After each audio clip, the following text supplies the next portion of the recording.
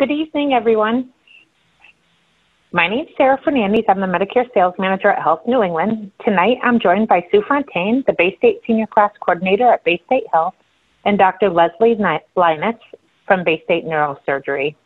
We're here this evening for a great presentation called Oh, My Aching Back. I wanted to let you know that all of our participants are muted upon entry into the webinar. If you'd like to ask a question, at the bottom or top of your screen, you should see a tab that says Q&A.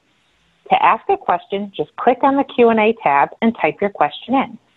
We will answer questions periodically throughout the presentation, and we'll review them at the end of the presentation as well. We hope you enjoy this evening presentation. Dr. Lyness, I'll turn it over to you. Hi, everybody. I'm Leslie. I'm one of the neurosurgeons at Baystate. I've been a neurosurgeon for about 8 years, but new to Baystate about a year ago. So I just wanted to review some things about back pain. This is mostly going to be about low back pain. Because neck pain is a little different and everything's a little bit different when it comes to neck pain. So this will be mostly about low back pain. So we'll get started. Please type any questions that you have and we'll get to them as soon as we possibly can. Hopefully I'll answer a lot of them for you. But if not, we'll stop and I'll be able to answer them. So back pain. Just some bullet points on some general things about back pain. It's a leading cause of disability across the entire world. So millions and millions of people have back pain. And it's the most common reason for people to go to the doctors. So almost everyone, about 80% of the population, worldwide population, has back pain at least once in their lives. And I actually think the number's probably higher. So at one point in your entire life, you'll have back pain. And I'm pretty sure most of us have all had back pain at least once in our lives. And the last point there is that that's $100 to $200 billion a year that the economy sees in terms of the cost of back pain. Most of that comes from lost wages, which means you'll have back pain bad enough that'll put you out of work. And that's pretty significant. So, so those are some of the epidemiologic statistics for back pain. So you're not alone. Almost everybody has back pain in this world. Next slide, please. So these are the risk factors for back pain. There are a couple of things that you can't do anything about and a lot of things you can do something about. Age is something you can't do anything about. Around 40 years old, the spine starts to degenerate. And that doesn't necessarily mean it's a bad thing. Just like we get wrinkles and things start to droop and sag and our hair goes gray, that's part of the normal aging process. And so the discs that are the shock absorbers for the spine, the bones, the joints, the ligaments, the tendons, all of those things start to age and not quite work properly like they were when we were 20.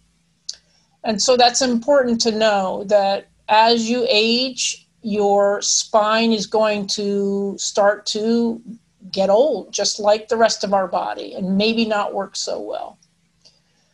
Other risk factors for back pain is a lack of exercise. So if you don't use the muscles and the ligaments and the joints, then there's a probability that if you do some sort of movement, perhaps something that you've always done, carry a bag of potatoes or shovel the snow, that general lack of exercise will result in muscles and ligaments and discs that haven't seen that exercise in a while or that activity, and so they might not work properly when you start to use them.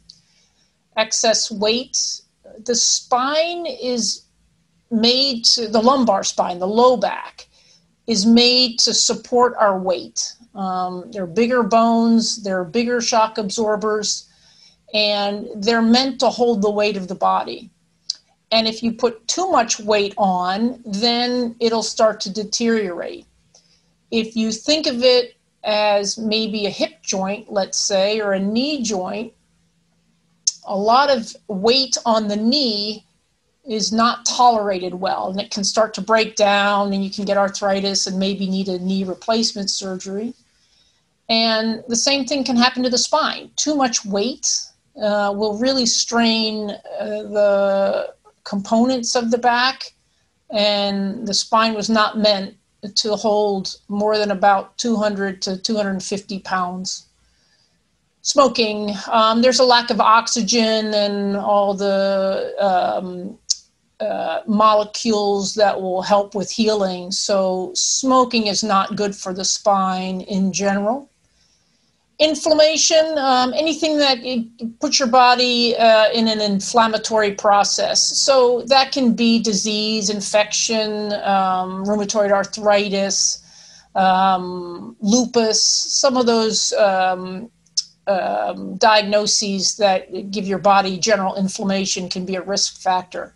And we all know improper lifting can be a way that will give you some back pain if you're using your back to lift and not your legs. That can put a lot of strain on the spine.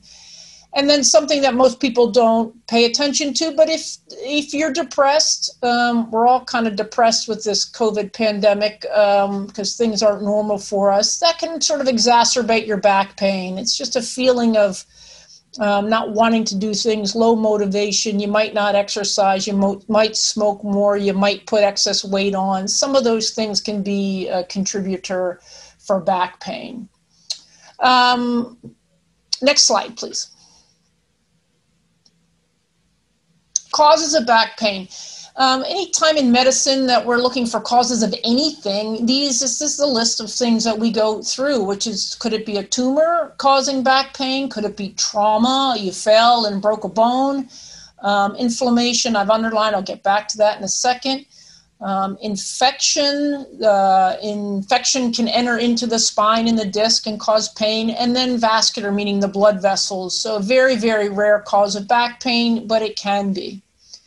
Inflammation is really what we all think of with back pain, and that's where the joints or the ligaments get spastic or irritated, that cause an inflammatory process in the entire spine, and it can lead to pain.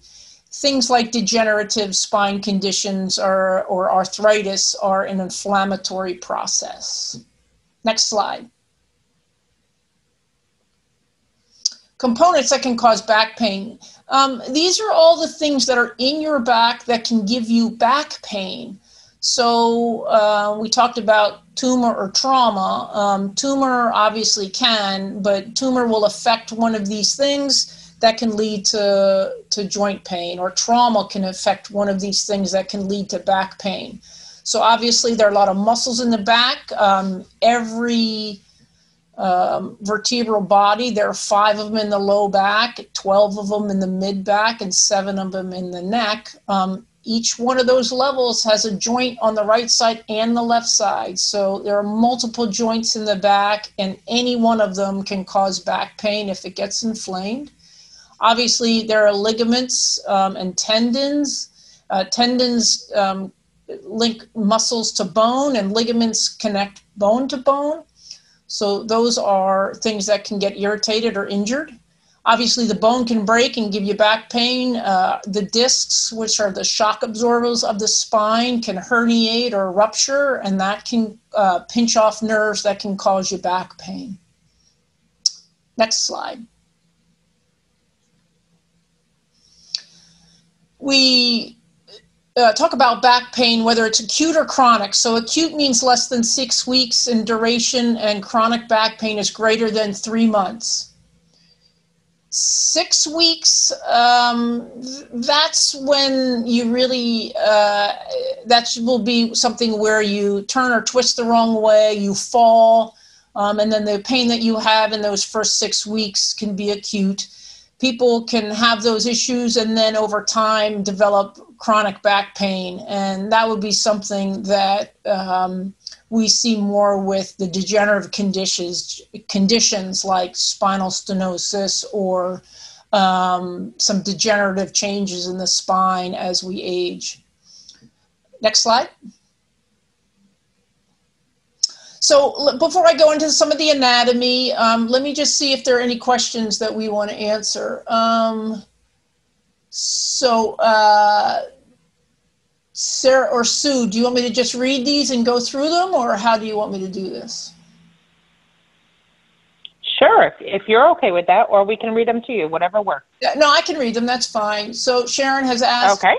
Yeah, what does it mean if the toes and the foot are tingly? Well, that goes into multiple reasons, right? So that's not really back pain. That has to do with whether there are problems in the toes themselves. Is it a nerve problem? Is it a blood vessel problem? So it's hard to know what the issue is. There are multiple questions to answer. It could be a nerve, it could be blood vessels, it could be diabetic neuropathy, which is that the sugar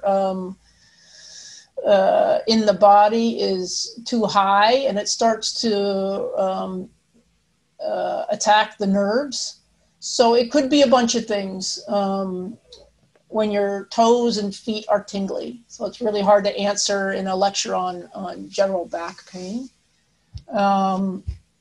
Next is, I'll read it to everybody. I have mild to moderate L3 degeneration. Can degeneration be slowed with exercise? Can the L3 degeneration be causing my right sacral hip pain? X-rays, MRIs did not reveal a problem with sacral hip area. So mild to moderate degeneration, that's something we'll get into, and again, not for this lecture, but for a detailed lecture on spinal stenosis or a particular diagnosis. Just because you have mild to moderate degeneration does not necessarily mean it's causing the problem. So it's hard to know what the problem is. Can degenerations be slowed with exercise? Not really exercise. Like I talked about, those risk factors for back pain, things that can slow degeneration are to stop smoking, to lose weight, to lift properly, to have good posture. Can it be slowed with exercise? Probably yes, if you don't normally exercise. So if you don't normally exercise, you want to start now, it may slow the degeneration process. Can L3 degeneration cause your right sacral hip pain? It's really hard for me to answer that right now. I have to look at the images and things like that. In the context of this lecture, if you have L3 degeneration, what's going on with the joints and the ligaments at that level? Are they pulling or irritating other ligaments or muscles in the sacral hip area? So that's, again, very hard to answer without knowing what else is going on. Just because the X-ray and the MRI don't reveal any problems with the sacral hip area, then you never know if it's causing the trouble. You have to go see sort of a specialist to have them look at films and things like that. So I'm not sure if I answer a lot of those to your liking, but that's the best I can do sort of right now without getting into the particulars. The next question, do waist trimmer belts help with back pain? I have to admit, I have no idea. That's not something I routinely tell people to do if they have back pain. The best treatment for back pain, if you're looking to trim your waist, is to lose the weight to get the pressure off the spine. And then the last question I have here for myself right now is, can foods that cause inflammation cause back pain? Absolutely. Anything that causes inflammation, like we talked about at the beginning of the lecture, anything that causes inflammation can make any other inflammatory process worse. So one of the treatments for arthritis is an anti-inflammatory diet. So that might be something you could talk to your primary care about. If you decrease the inflammation in the body that is caused by certain foods, then of course you can decrease any kind of back pain or any other pain in the body that is related to a general inflammatory process. Okay, so there are all the questions I have now at this time. Let me see if I find another one. Yep, here are a lot more. Your back stiffens when you sit for any length of time with great pain to stand. I'm not sure what the question is, but that's very, very common for people with arthritis, which is overgrown joints. You've all seen people with big knobby knuckles that don't move their hands very well, or it hurts to open a jar. Same thing can happen in the back. There are all those little joints that can get inflamed and irritate. They don't work well. They don't move well. And sitting for long periods of time, standing for long periods of time can just create the pain. And especially when you go from sitting to standing. And when you get up and stand and walk 3 or 4 steps and it goes away, that's typically arthritis. There's not a whole lot to do with that except maybe an anti-inflammatory diet or some anti-inflammatories. Can spinal stenosis be addressed with microsurgery? Yeah, the answer is yes. I'll just leave it at that. And can someone with osteoporosis have spinal surgery? Absolutely, you can, but you're going to have to talk to your spine surgeon about what the risks are, because you may have increased risk of having some complications from the surgery or some more degeneration in time because of the, osteoporosis. I have some severe pain in the leg from the hip down to the butt and the thighs and the lower extremities. I'm not sure what the question is, but again, it goes to something where you'd have to talk to your primary care. Someone has to know whether where the pain is exactly, how long you've had it for, and the mechanism of how you injured yourself. And those are the things that the primary care can determine whether that sounds like a disc, does it sound like something else, and then do a workup from there. Okay, so there are all the questions that I have. I hope that helped. We'll proceed with the lecture, and hopefully I can answer some more of these questions as we go. So here's a picture of the anatomy. The low back is the lumbar area. That's sort of that turquoise color. And like I said, there are 5 bones in there. And you can see that each one of those little bones, if you can see them, has a joint on the right and a joint on the left. And so multiple areas for the joints to be irritated, as we talked about with arthritis. Next slide. So at this point, obviously, you don't need to know this. I guess I did when I was in medical school, but not so much anymore now, all those little muscles. But the anatomy of the low back, the point I wanted to show you all here is that there are many, many muscles that attach to the low back, that if there's a sprain or a strain or a bruise or a tug or a twist, that every single one of these muscles, even if just one of them gets irritated, can cause an exacerbation of that inflammatory process we talked about, or can cause pain in and of themselves. And so there are muscles that attach the ribs to the hips. There are muscles that attach each individual bone in the back to the hip. And I'll show you later, there are tiny little muscles between every single bone in the back. And then they all attach to the pelvis and the sacrum. And so you can see where makes it pretty hard to diagnose low back pain. There are lots of things that are going on there. And so it's really, really hard for the primary cares and your providers sometimes to figure out what truly is going on. And just because we can't necessarily pinpoint it quickly or easily doesn't mean it's not there. It just means it's really, really hard to figure out sometimes where your back pain's coming from. Next slide.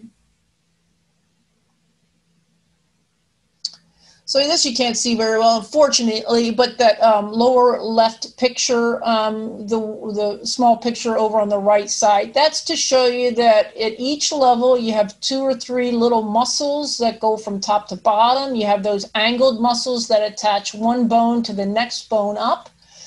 And you can kind of see the same thing over on the right side. So all these tiny, tiny little muscles that if you get twisted the wrong way or the muscle's not quite working right, can really cause a lot of trouble. And then there's that, over on the right picture, there's that big muscle that comes down the back that attaches to the very, very bottom of the sacrum, which is part of the pelvic bones. And so you can have pain that goes from the middle of the back and all the way down into the sacrum.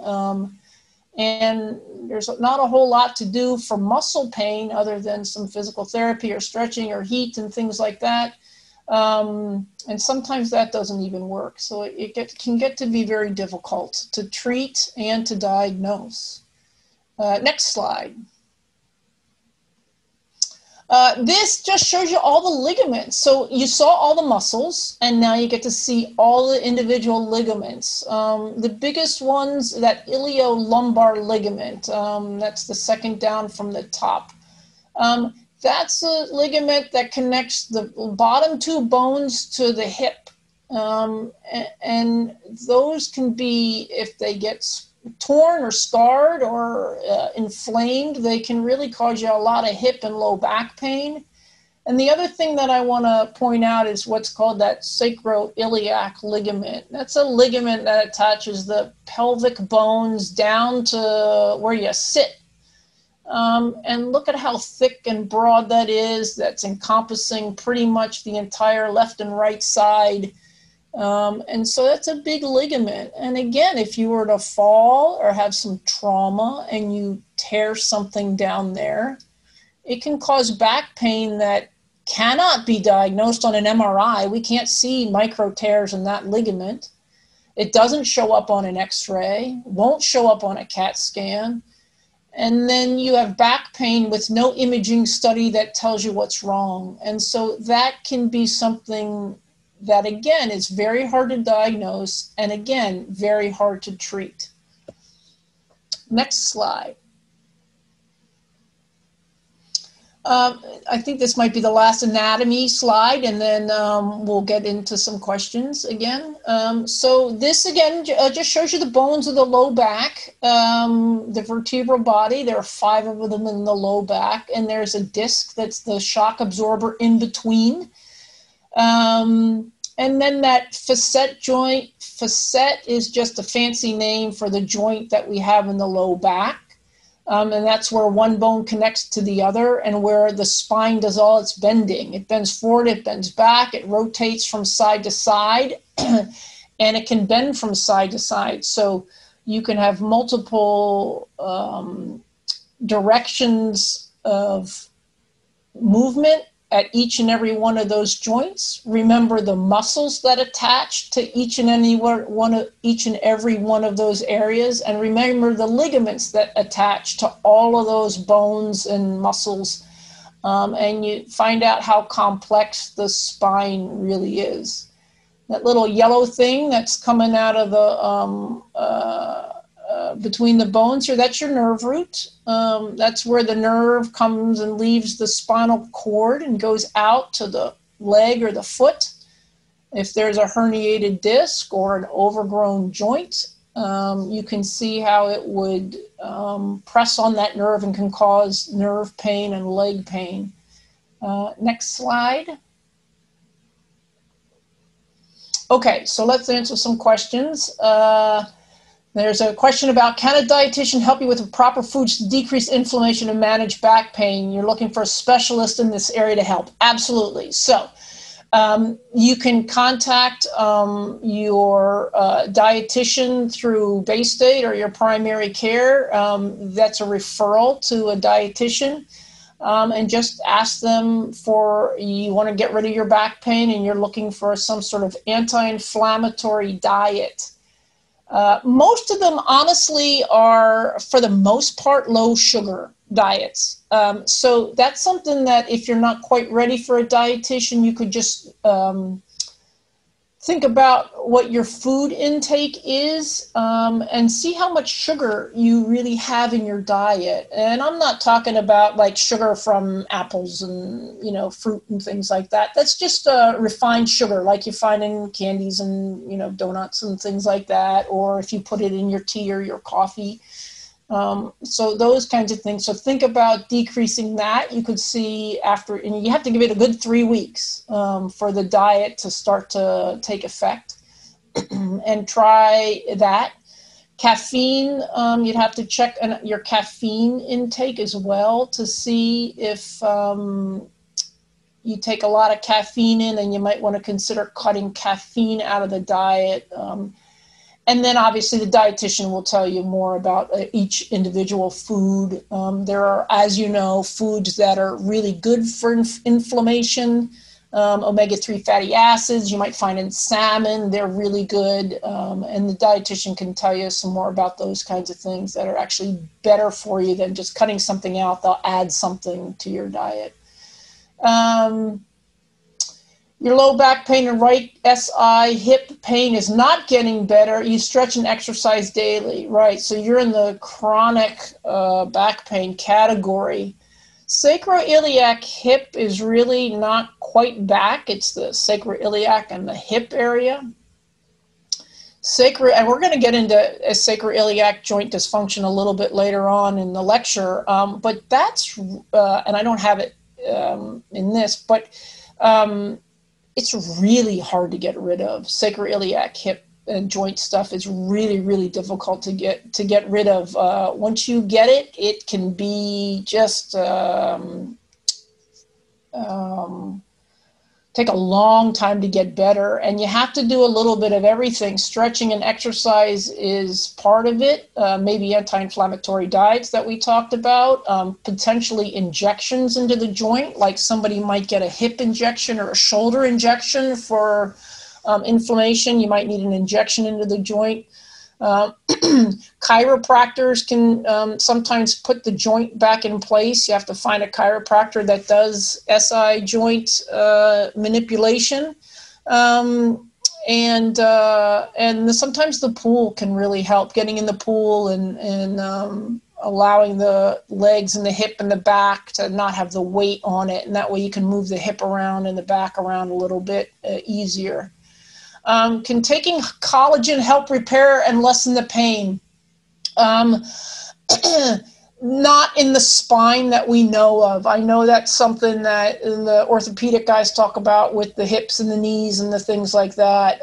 But there's been no study that says collagen is helpful for the spine. It may be. It's probably low risk to take it to see if it helps, but there's been no study in the literature that collagen helps with back pain. Okay, so back to the lecture here. Acute back pain. We talked about that a little bit before. It's less than 6 weeks. Mostly comes from trauma or an acute disc herniation or overuse. You know, you're gardening or shoveling the snow. You don't normally do it, and then your back hurts the next day. Excuse me. That is rarely surgical for the acute back pain. And the reason it is rarely surgical is because, one, we don't know what it is. You saw all the little things that it could be. And so 3 or 4 days after you get your back pain, we still don't know what it is. Your entire back hurts. It could be a disc. It could be a muscle. It could be a ligament. It could be a bone.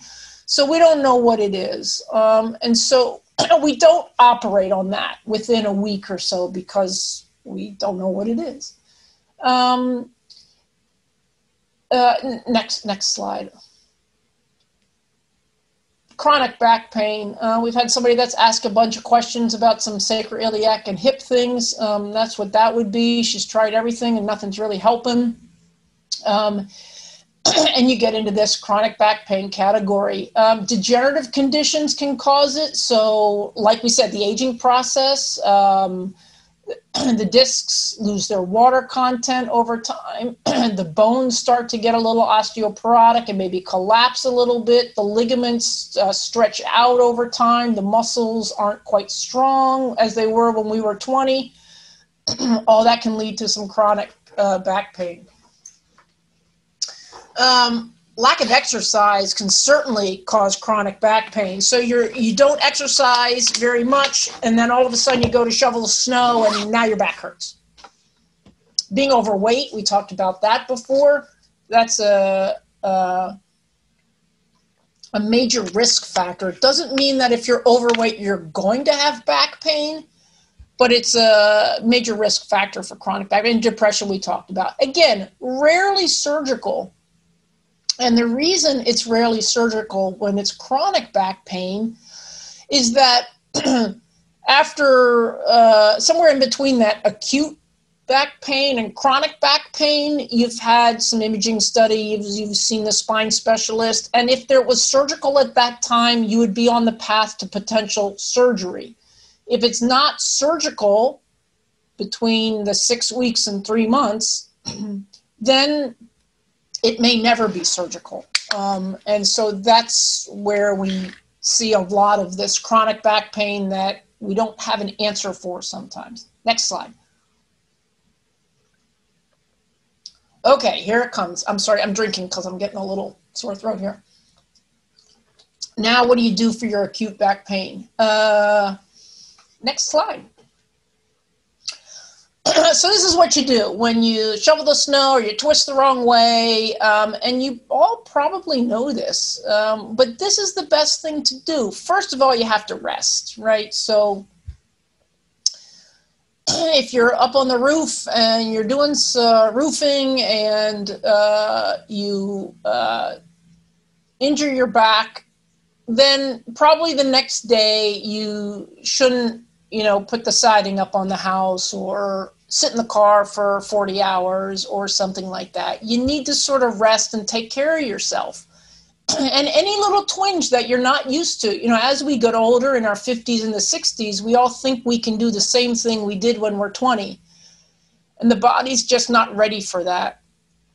Or it is, but it's got these degenerative conditions going on that make it a little more difficult to do what you used to do. And so you need to rest when you feel a little twinge. And ice for the first 72 hours is your best friend, really.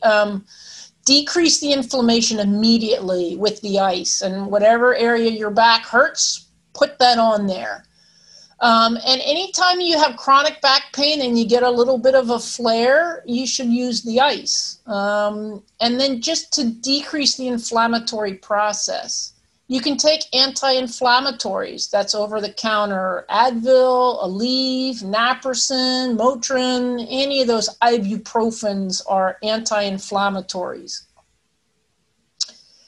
If you can rest and ice in the first 24 to 48 hours, you're significantly, most of the time, significantly going to decrease the cascade we know as the inflammatory response. And that's something that can get worse over 3 days if you let it go. And so if you can really, really be aggressive in terms of your acute treatment of your acute back pain, you're going to do yourselves a favor 3 days from now. Ice, you should truly, really ice every hour until you got to get up and do something, go to bed or whatever you need to do, pick up the kids, whatever. So ice every hour as much as you can for those first 3 hours. It gets a little annoying after a while, but icing just once really isn't going to help significantly. You truly have to ice almost every hour as best as you can while awake for the first 24 hours. And that can really, really decrease the inflammation. Other things that you can consider that you'll probably talk to your primary care about when it comes to that would be muscle relaxers. They're prescription strength medications you can get. Steroids are super duper anti-inflammatories, so really decrease the inflammatory cascade.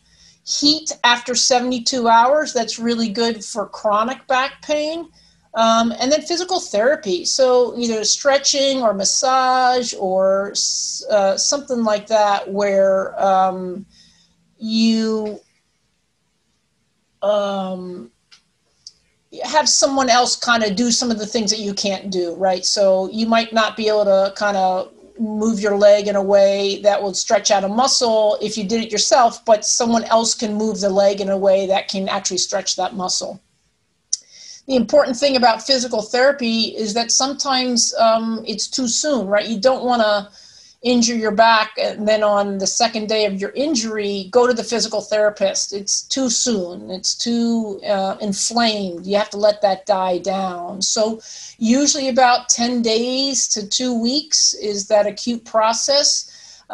Most of the time it's about 3 weeks. My dad always told me whenever I complained when I was a kid, I complained to my dad about whatever.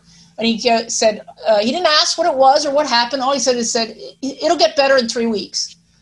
And, I kind of moaned and groaned and pouted and cried.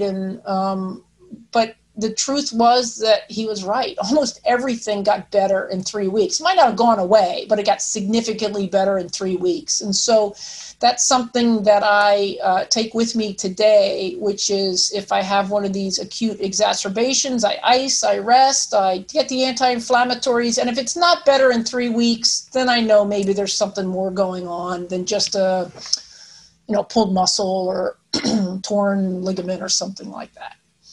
I got a question. Can icy hot packs help with chronic back pain and sacral pain? Absolutely.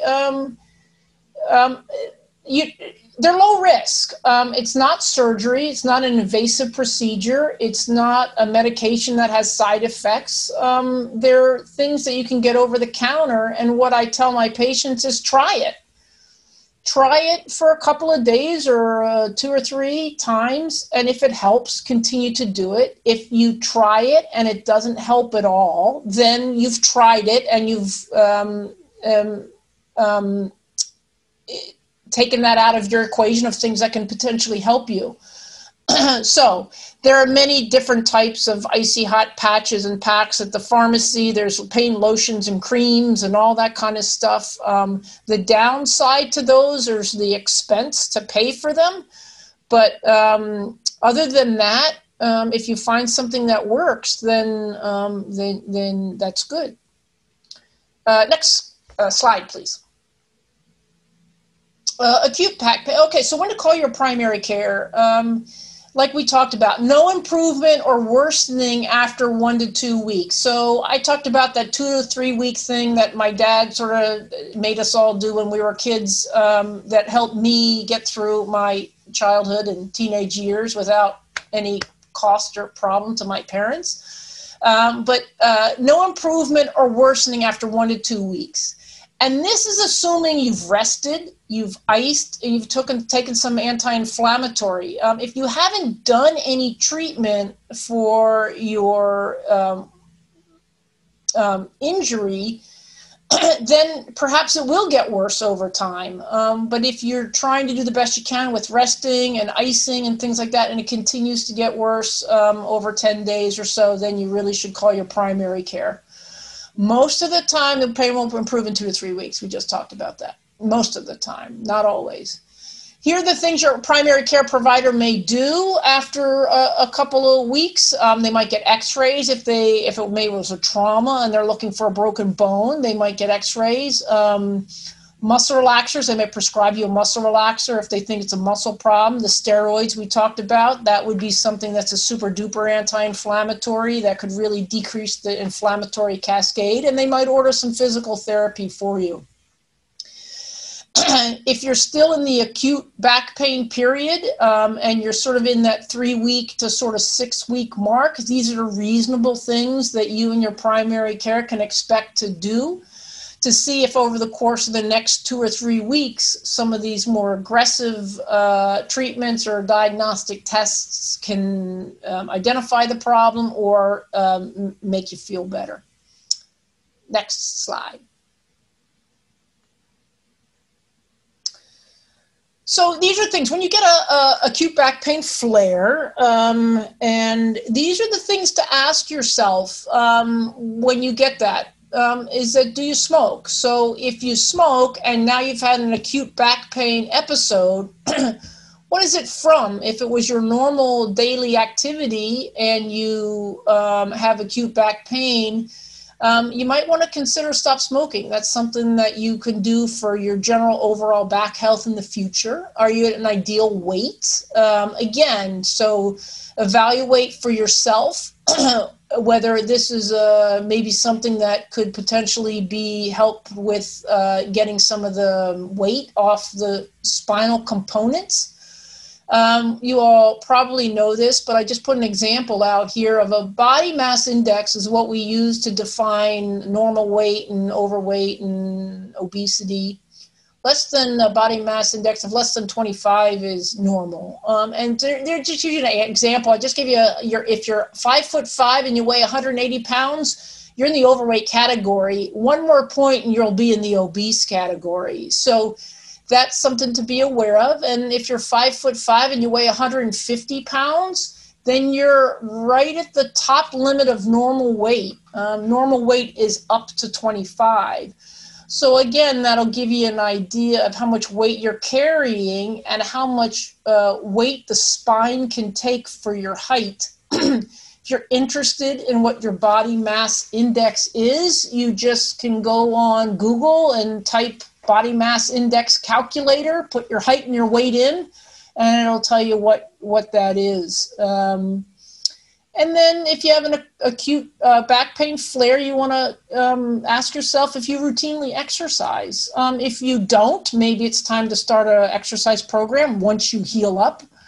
If you do routinely exercise, then you have to make sure that you're doing the proper exercise in terms of your age and your history of exercise. Next slide. Okay, let me stop here. I'll answer. There's a question. Is it better to tilt your car seat back or keep it straight if you have low back pain? Now, that's a great question. The truth is, I don't really know because it's hard to know how much you're tilting and what kind of car and how, your seats are and things like that. And really the truth is, and it's a bit of common sense, but what makes you feel better?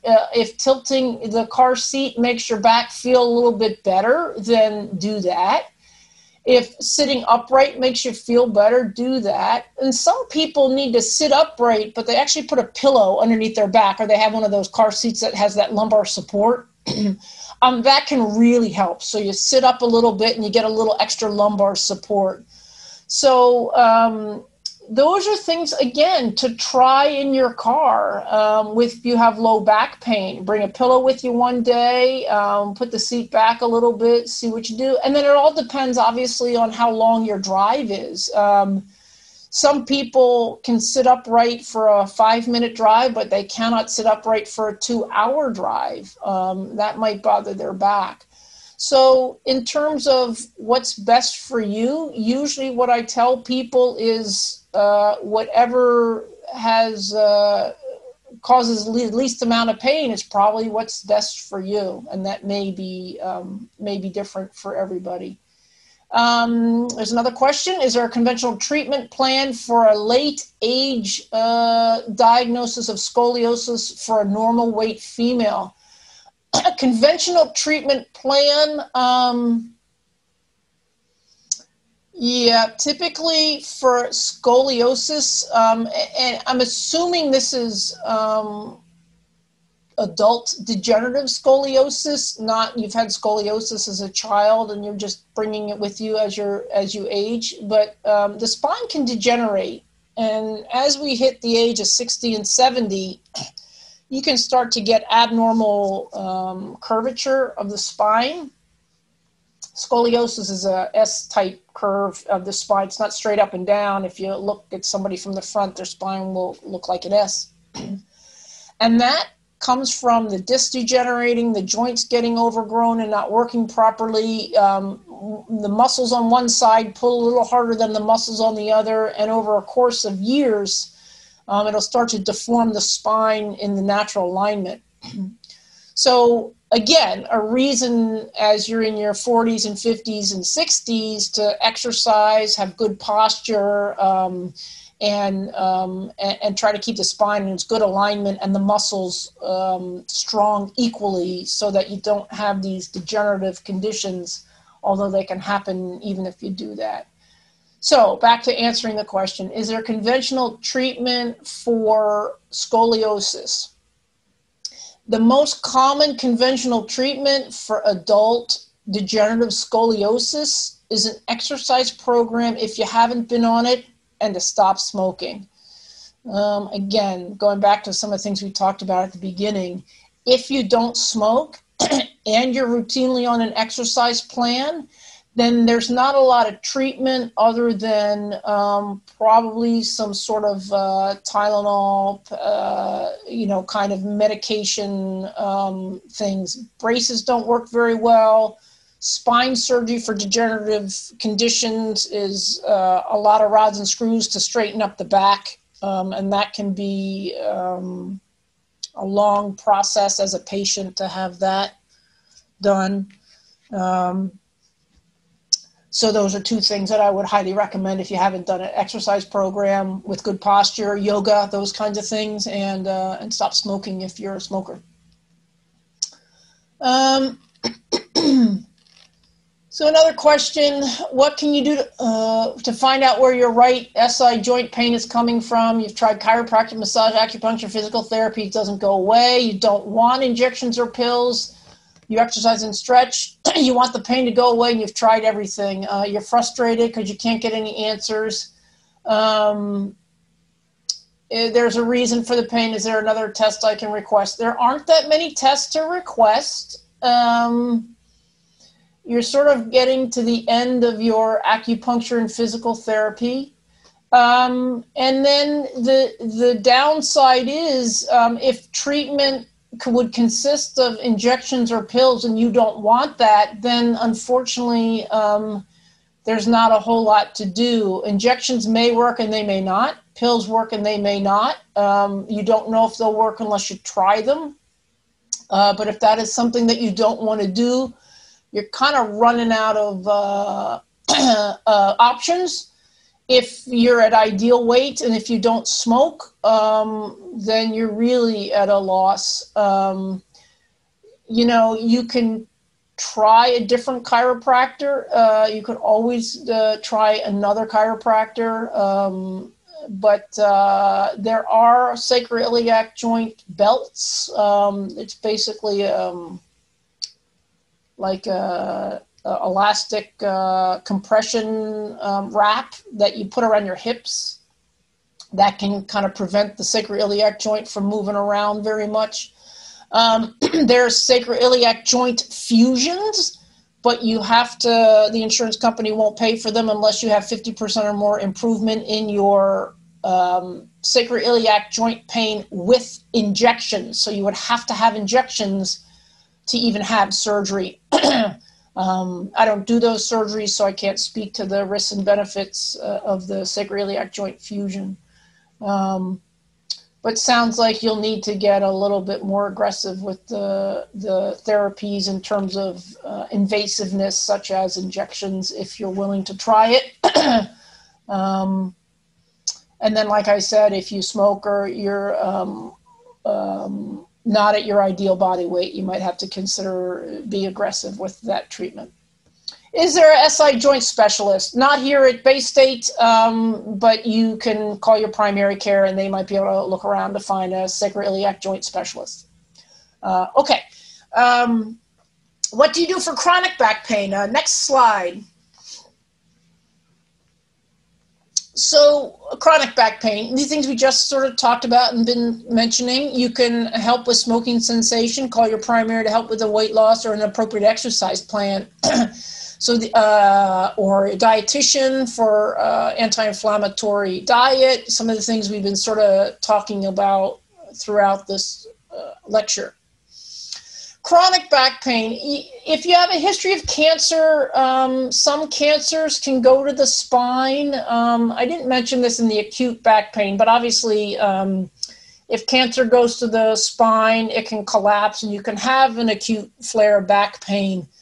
That, again, will be something that won't get better after a week or two and might get worse, so you'll be calling your primary care for that. And again, if you have a history of cancer, your primary care will know that. And they will order an appropriate test for you to make sure that you don't have cancer that went to your spine. History of infection. Sometimes infection can go into the spine. It can eat away the bones. It can eat away the discs. It can cause a mass compression on the spinal cord or the nerve roots. And you can get back pain or leg pain. We see infection in the spine mostly with intravenous drug users. And so what happens is they put the dirty needle in their arm, the bacteria gets into their bloodstream, and then it goes into their spine. So it's very rare for a healthy, normal adult to have an infection in the spine, although it can happen if you have diabetic foot ulcers, non-healing wounds, or chronic urinary tract infections or chronic pneumonias or something like that. So something to think about.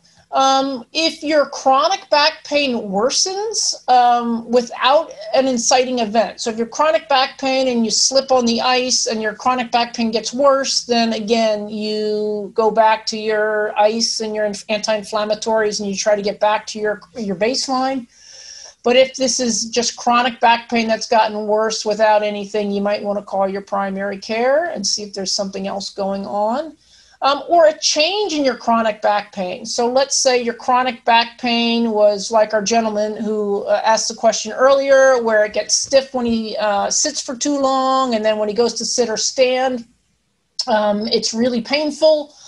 Well, so if that's what you normally have, and then all of a sudden that no matter what, you've got this sort of sharp stabbing pain in the middle of your back, that's worse with, I'm making it up, reaching overhead, that's a change in your chronic back pain. And that might be something you want to call your primary care and just mention to them.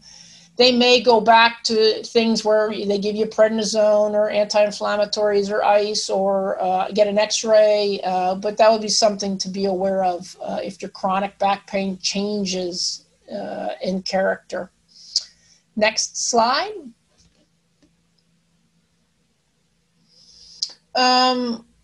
These are things your primary care might do. If you have chronic back pain, they might refer you to physical therapy or pain management. They might give you some prescription medications like steroids or muscle relaxers. And they might order a CAT scan, that's CT. CT stands for computed tomography, so CT of the spine, that's really good for looking at the bones. Or the MRI, MRI stands for magnetic resonance imaging of the lumbar spine. That's a great machine that uses a magnet to show the soft tissues of the spine, like the discs and the nerves and the spinal cord. So those are the things your primary care may do. Depending on the results of any and all of these things, they may then send you to a spine specialist to have a better,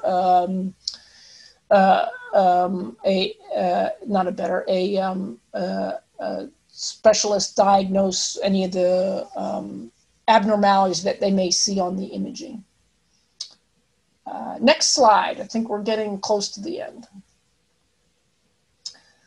When back pain isn't just back pain. Okay, so these are some of the things that we were kind of talking about earlier with some of the questions. When back pain isn't just back pain. So previously, we've been talking about just your back hurts, right? So your back or your hip or your over the side, just one side, all in the middle. So this is just back pain. But what happens when you have back pain associated with something else, like leg pain or numbness or tingling or weakness, most of the time in the leg? This is an important thing to understand, which is spine surgery is much better for the leg symptoms than the back symptoms. And so the two slides I put up before with acute and chronic pain, and I say they're rarely surgical, it's because we don't usually operate on back pain alone, because surgery on the back for back pain doesn't really get you what you want, because now you're operating on an area that's inflamed, and now a lot of the times, unless it's a broken bone or infection or tumor, we can't really fix back pain with a back surgery. What we can fix with surgery is a pinched nerve root, or that's basically it. Surgery is meant to decompress or stabilize. That's all we do as spine surgeons. We decompress or we stabilize. And that's what we do. We decompress nerve roots, and pinched nerve roots can cause pain down the leg, numbness or weakness in the toes or the feet or the legs. And then we can stabilize. So if bones are moving in an abnormal way, we could put rods and screws in and stop them from moving. Nerve compression that causes pain down the leg usually goes below the knee. And so that's something to be aware of. If you have pain that just sort of goes into your buttock region and doesn't really go below the knee, it's hard for the spine surgeon to sometimes figure out if that's just referred pain from the inflammatory process, or if that's truly a nerve that's getting pinched. Lots of people, as they age and you get the aging spine, it has these degenerative conditions where on the MRI, every single nerve root looks like it's getting pinched. And so it's really hard to figure out which one is causing the problem unless the pain goes below the knee. Then sometimes we can tell which nerve root is being compressed. And this last thing goes to our friend who's been asking a lot about the sacroiliac stuff. The only thing that can really mimic nerve root pain is this sacroiliac joint pain. I think I have a picture that kind of shows you some stuff. So sacroiliac joint pain can take a long time to diagnose. It can seem like a nerve that's being pinched.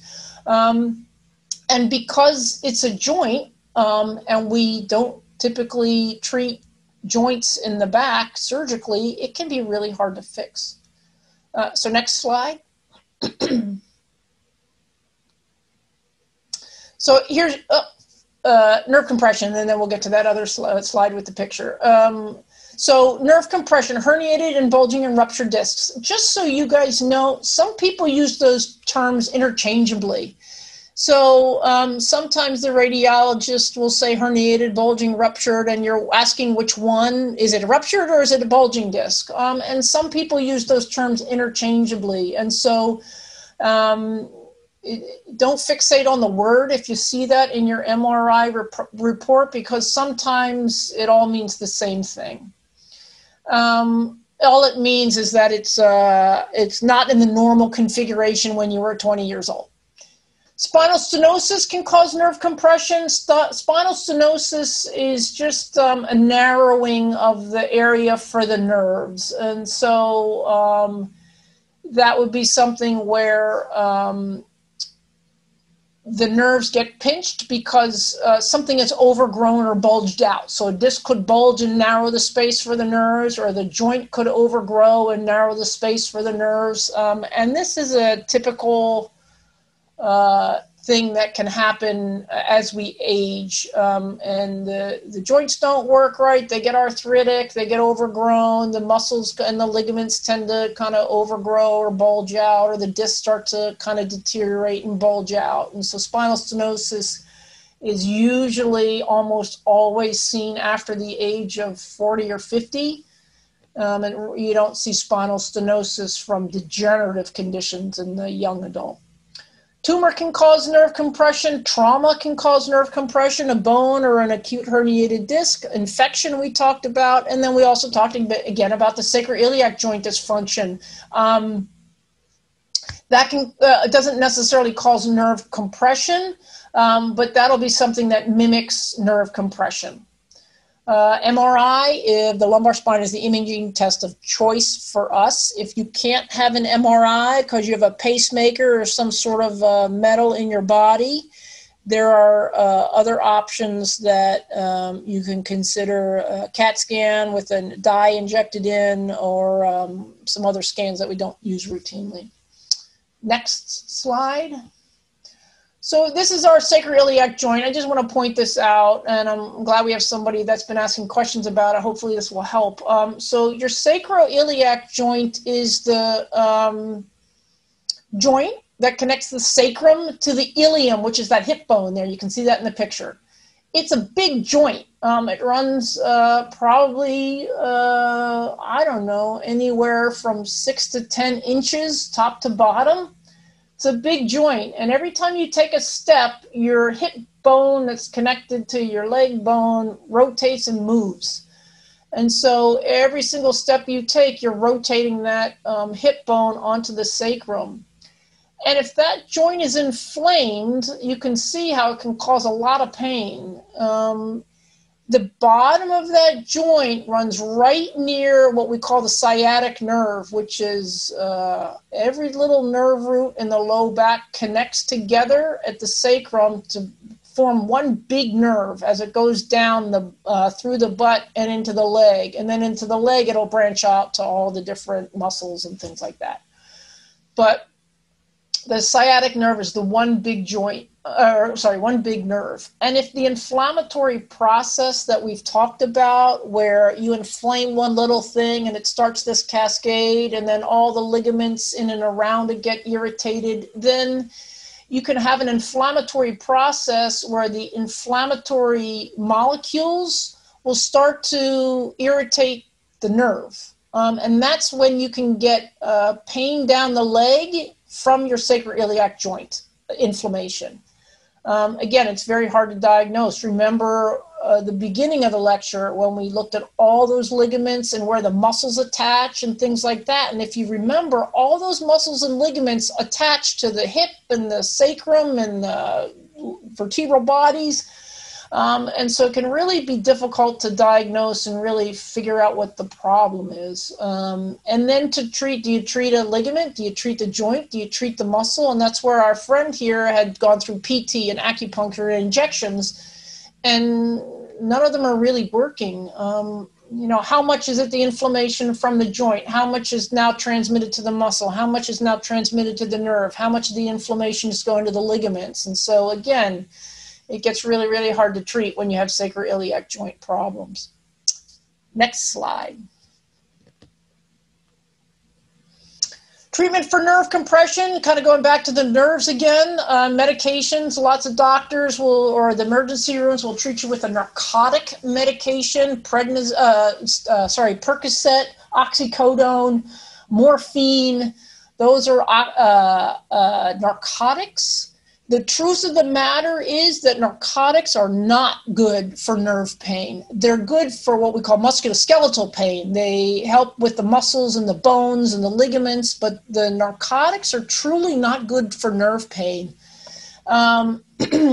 And so although it may help some of the inflammatory process, it might not help all of it. And then the major downside that we all know is the opioid problem in the country. And the federal government has cracked down on all of us as medical providers in terms of what we're allowed to give and how much we're allowed to give. And they regulate it. And if we do too much, they'll take our license away. And so unfortunately, people that may need it, that do well with it, aren't getting it.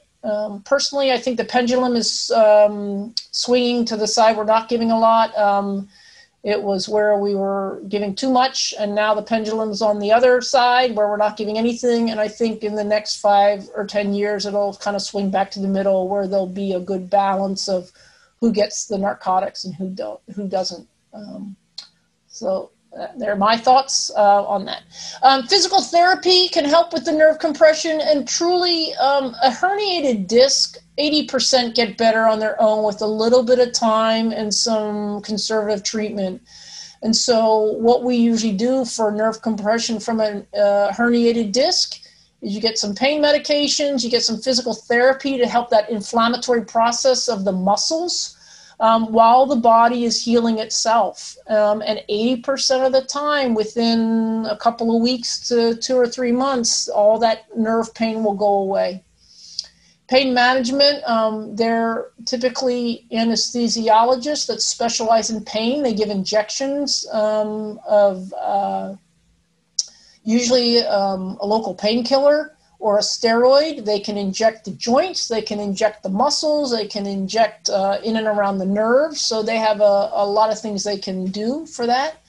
And then for nerve compression, you might be referred to a spine surgeon if it comes to that. There are orthopedic spine surgeons and there are neurosurgical spine surgeons. We all do the same thing. We all decompress the nerve roots and stabilize the spine. Like I talked about, spine surgeons decompress and stabilize. That's all we do. And the orthopedic guys and the neurosurgeons do it the same. Typically, the orthopedic spine surgeons, their residency and when they're in training is very much geared to muscles, joints, ligaments, and bones, whereas the neurosurgeon's training is more trained in terms of nerve roots and spine and spinal cord and things like that. And so even though we do the same surgery, perhaps the baseline sort of focus might be on different things, but spine surgeons are spine surgeons, and we pretty much all do the same thing. Next slide. Okay, so we're getting towards the end here. What can you do to have a healthy spine? We've touched on a lot of this. Don't smoke, quit or don't smoke, don't vape. It's all the same thing. You're not getting oxygen where you should be getting oxygen. Ideal body weight, we talked about that. An exercise program. And what I recommend if you're sort of in your 40s or 50s and really haven't done a lot of exercise and you're maybe had 1 or 2 episodes of acute back pain and now you want to prevent yourself from having some chronic back pain as you get into your 60s and 70s, is start an exercise program. 3 times a week, 20 to 30 minutes. I mean, we've all sort of heard this. Walking is really amazingly simple and does a lot of stuff for you. So it moves the hips and the joints and the legs and the spine. You swing your arms, it gets some movement in the arms. It'll get the blood flowing. You can have, you kind of need correct posture to walk. So your spine is going to stay straight. I think if we sit at home on the couch, most of the time we don't sit upright on the couch. We kind of scooch our butt forward and lean our back, and we have this curve to the spine.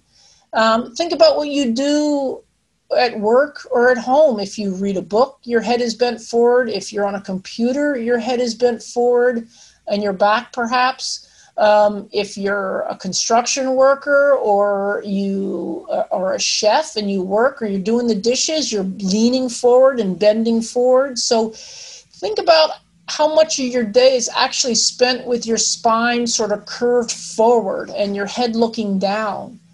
Walking, your head's up, and you actually straighten your spine out. And that's good for all those little muscles that we showed at the beginning to keep them straight and working and not strained in a position where we're bent forward. Be very good for your joints to stand up straight.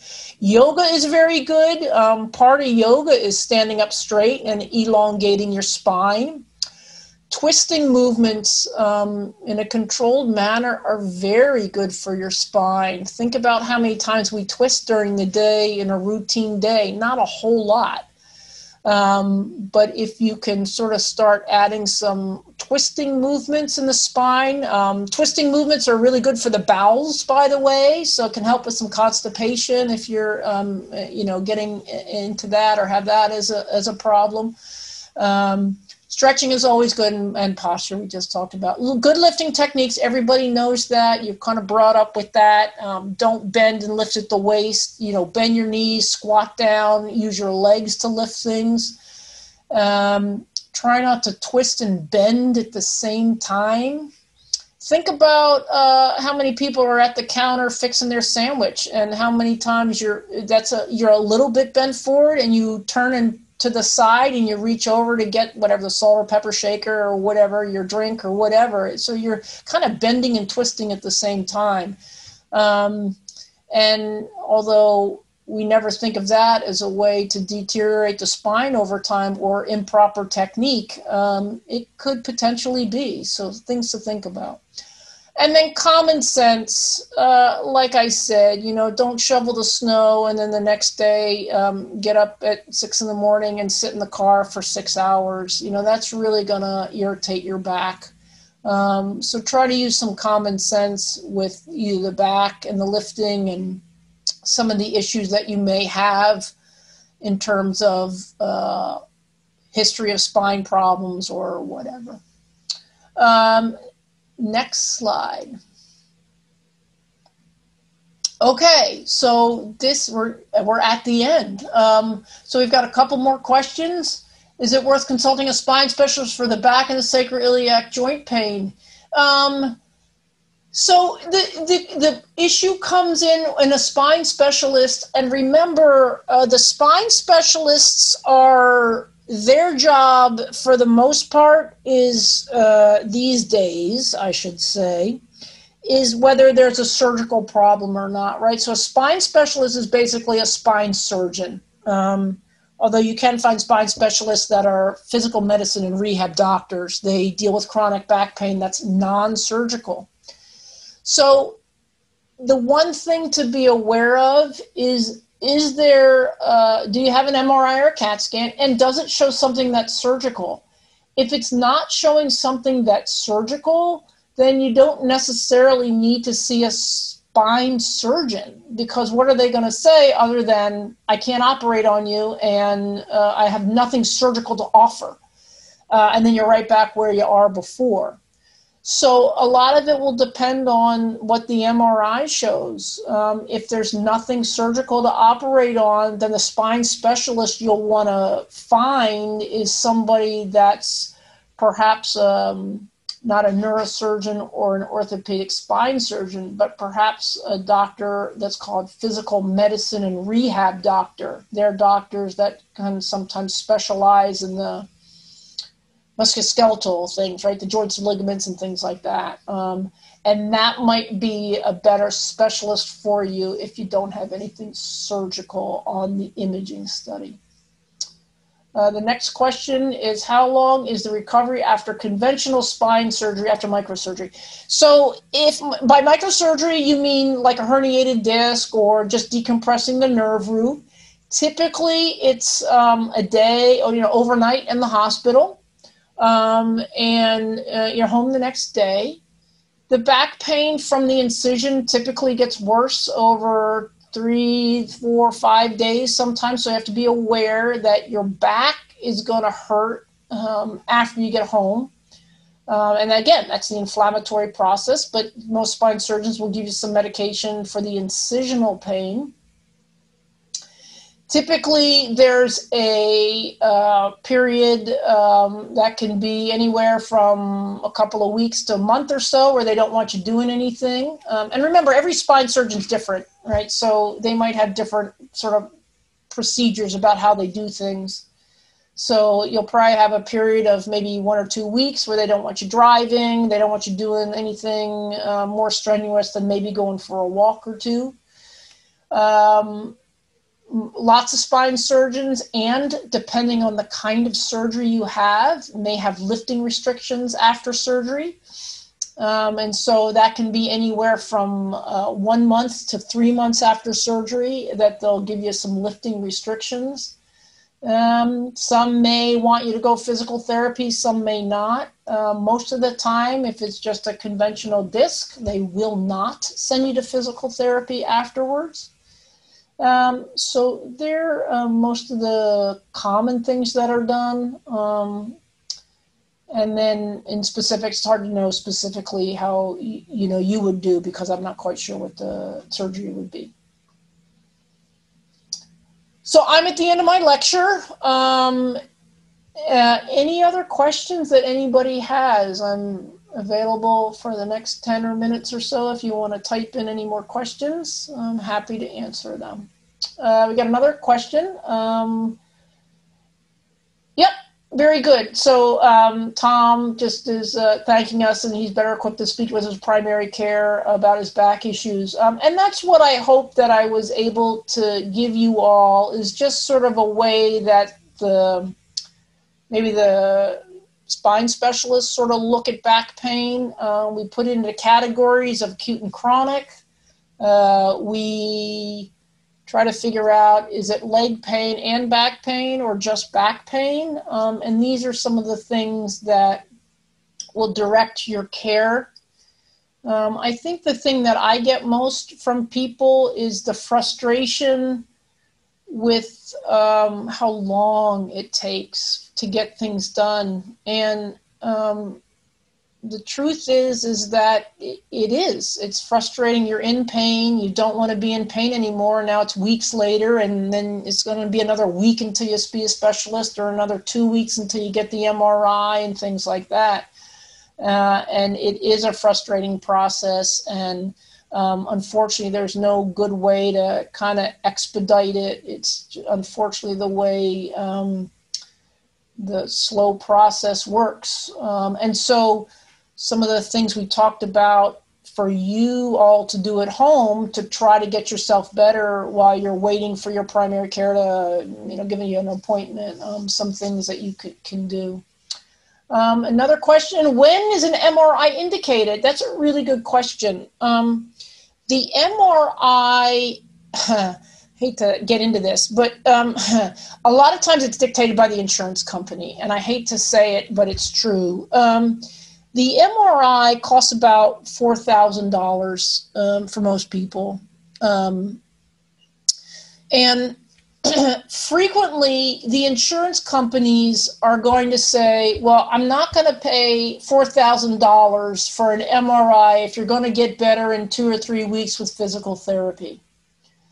So sometimes it's not necessarily when's an MRI indicated. It's really, when is the insurance company going to pay for the MRI? What do I have to do to get them to do that? And so that, as much as I hate to say it, can be part of the mix, and maybe why you're not getting an MRI when you want one, or your primary care has asked for one, but the insurance company is denying it. Because they want you to get better with physical therapy in 3 weeks before they'll pay for an MRI. So when is an MRI indicated? An MRI is indicated when all those things you've done for your acute back pain have failed. You've rested, you've iced, you've quit smoking, you've lost some weight, and your primary care has given you a muscle relaxer, you've already gone to physical therapy, you may or may not have gone to pain management, probably not. And then if you're not getting better within 4 or 6 weeks, or you're getting worse, and you've done at least physical therapy, and if you're not getting better, that's when the MRI is indicated. And most insurance companies will require physical therapy for 4 to 6 weeks before an MRI will be paid for. And so that's sort of another way to think about it is is that it's probably going to be at least 6 weeks before you get an MRI, between your acute back pain and your MRI.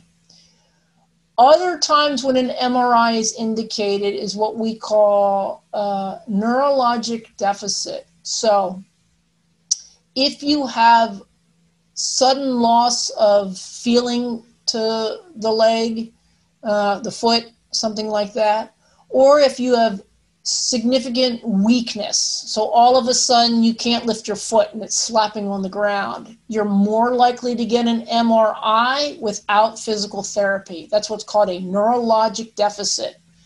You need to see your primary care. They have to do an exam and they have to document that. And if that's documented and somebody thinks, your primary care thinks that that could be an indication of nerve being pinched, that would be an indication of for an MRI. The only other indication for an MRI that, as it relates to back pain, is if you have an acute onset of your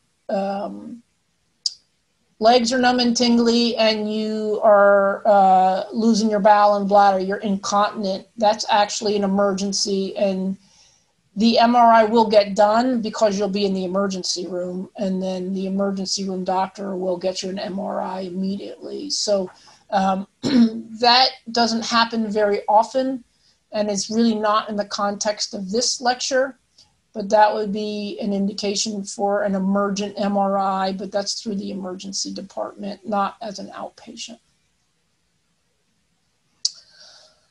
So that's all the questions that I have right now. If anybody has anything else, please type it in. I'll wait for, it's about 7:15, 7:20. I don't mind hanging out and waiting for any questions for the next 10 minutes. If anyone thinks of anything at the time, or you need time to type it in, I can wait for about 10 minutes. I want to thank you all for your questions, some good questions. I apologize for not being able to answer specific questions about your particular back pain or leg pain. It's hard to be able to do that without a full story and some pictures.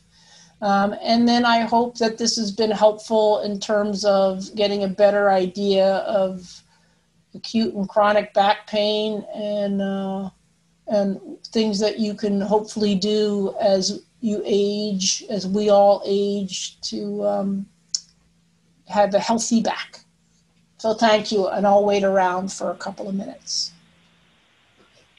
And on behalf of Health New England and Baystate Senior Class, we would just like to say thank you for joining us tonight. This is our first Zoom educational seminar. Thank you, Dr. Lyness, for presenting and for answering all of those questions. You did a fabulous job. And to our friends out there, our Health New England members, our Baystate Senior Class members, our retirees, we just want to, Sue and I want to let you know we miss you a lot. We wish we could do these events in person, and we cannot wait to see you again when it's finally safe to do so. Thank you.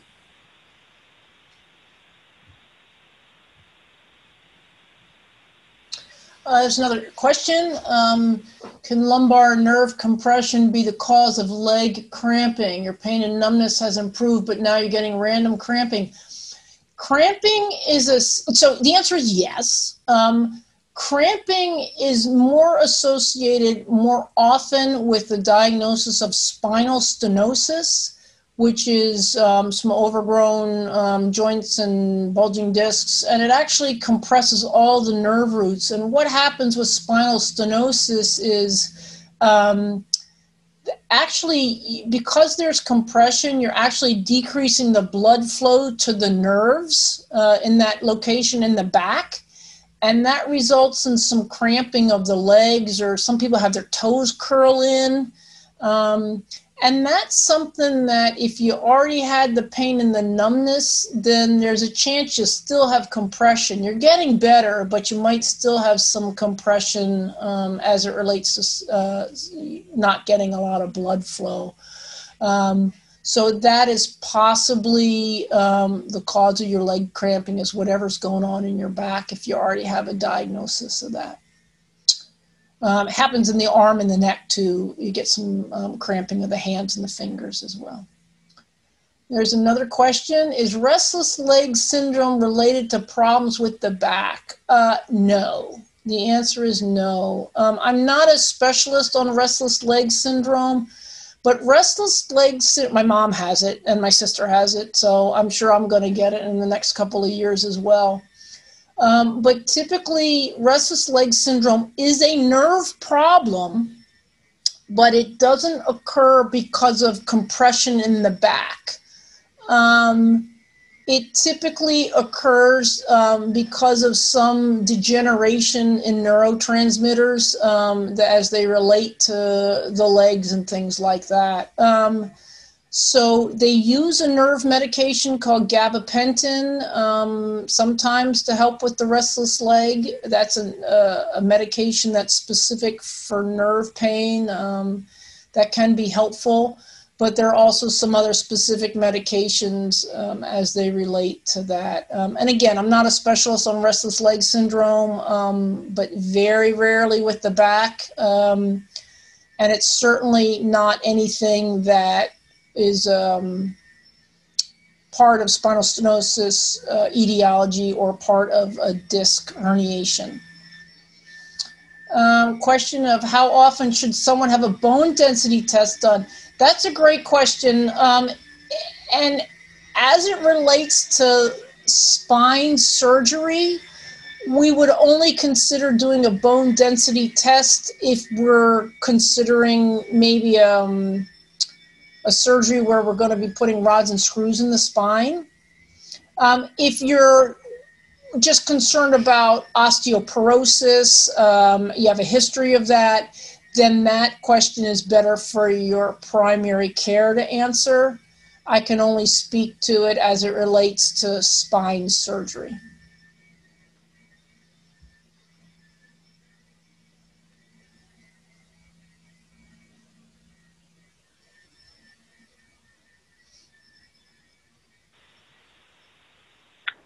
All right. It looks like that's the last of the questions for the night. Thank you again, Dr. Lyness. We really, really appreciate you taking the time out of your busy day to be here with us and to present this great educational seminar tonight. And thank you to all of our attendees for joining us. And we cannot wait to let you know when the next one will be. Okay. Thanks very much, Sarah. Thanks. Thank you, guys. Have a great evening. Great job. Yeah, awesome job. Thank you so much. You're welcome.